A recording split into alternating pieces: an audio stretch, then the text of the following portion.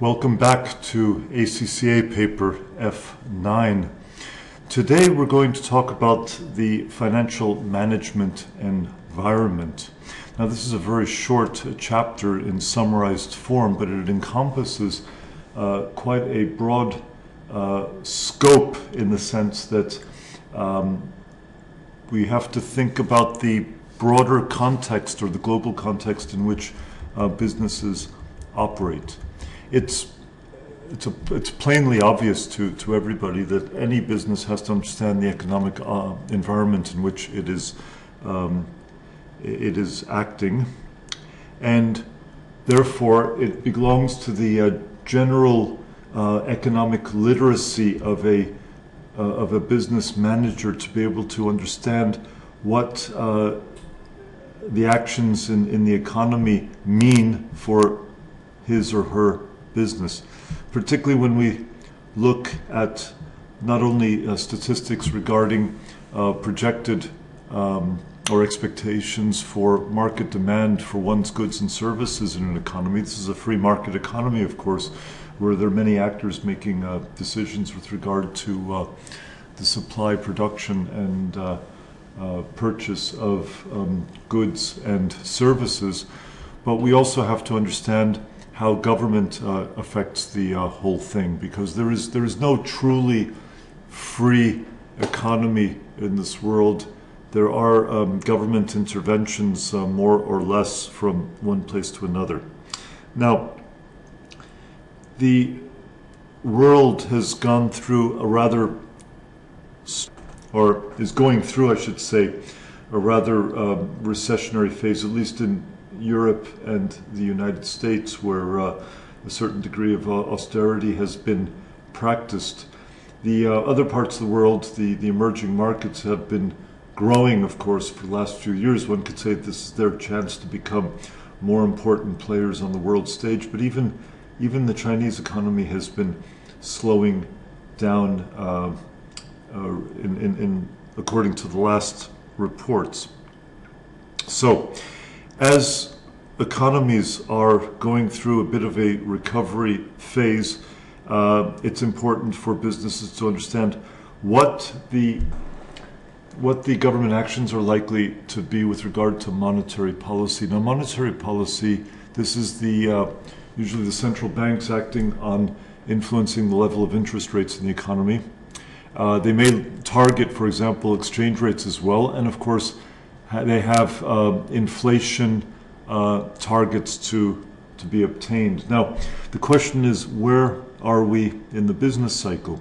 If, as I mentioned, now we would be in a kind of slow or incipient recovery phase, and some people would, of course, dispute that, because some economies are beginning to show some growth and others are still sinking, unfortunately, particularly those that are burdened by a heavy level of debt. The government policies are going to be influenced by the need to help stimulate economies and to resume some kind of growth, and therefore be able to create jobs in the labor market. So labor policy is one thing to keep an eye on. Now, labor policy coupled with monetary policy, one speaks of quantitative easing.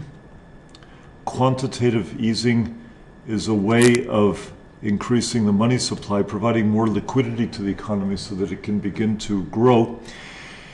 And this should have a stimulative effect. It hasn't always been the case. In the US, there's a raging debate between Keynesians and monetarist economists with regard to how effective quantitative easing has been.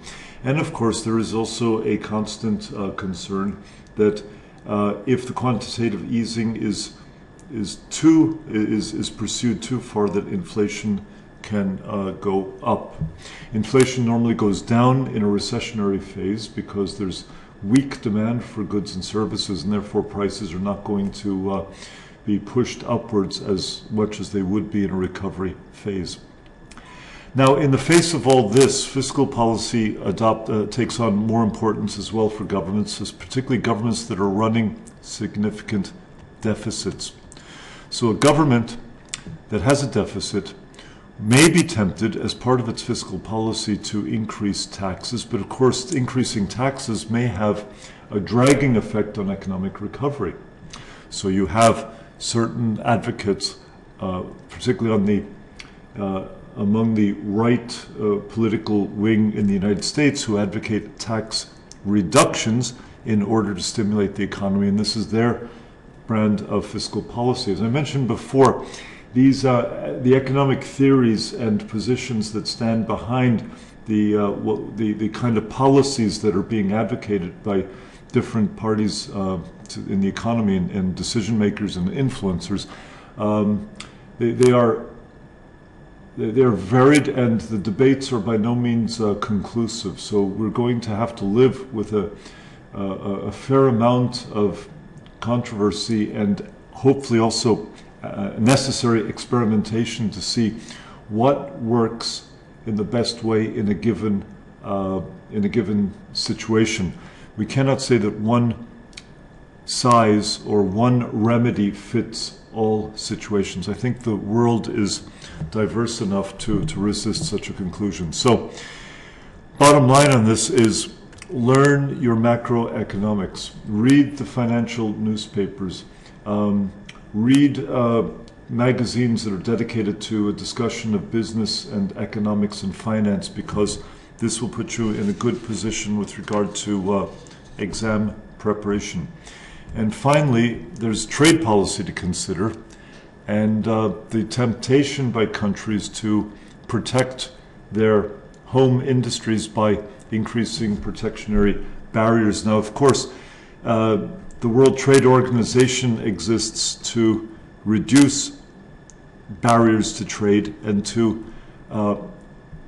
lobby and to work on governments so that they do not reduce or roll back the gains that have been made in liberalizing trade, because free trade is considered to have been a major spur or stimulus to general economic growth in the world since World War II.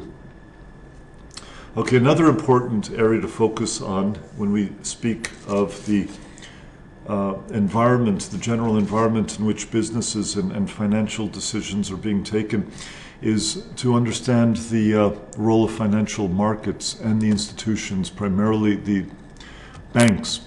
So here we're talking about financial markets, the money markets, which is the short-term borrowing and lending which takes place, and of course the capital markets, including the stock exchanges, where shares are traded as well as bonds. It's critical to understand what recent history has been since the subprime crisis, because we are still feeling the effects of this financial crisis, which began in 2008 and still has a number of knock-on effects among the financial institutions, and of course an impact on the general economy as well. And from the standpoint of regulation, and this is something which is important to mention, since all markets are being linked now through global integration, there is a greater move to coordinate regulatory responses and to achieve some kind of global or international regulatory mechanism which can do a better job than simply remaining at the individual national level of regulation. So this is also an extremely important area, and one has only to look at recent controversies to underline the importance of financial markets and the regulatory moves which are actively being discussed. Why, just recently one has in mind, and these things will have repercussions for the next several years, the derivatives losses which have been incurred at JP Morgan Chase, or the LIBOR scandal which affects the LIBOR manipulation affecting Barclays Bank, or even more recently now some investigations which have been launched in alleged money laundering at HSBC. So very important and far-reaching issues which any financial manager, or we could say any business manager in general, should be aware of. And finally, one should have a basic understanding of how stock markets operate. In the pre-technology phase, or in the days when technology was not as advanced as it is now, a stock market was like any other kind of market. Take a vegetable market, or there's almost an auction kind of atmosphere where a lot of people get together physically and they associate with each other to buy and sell shares.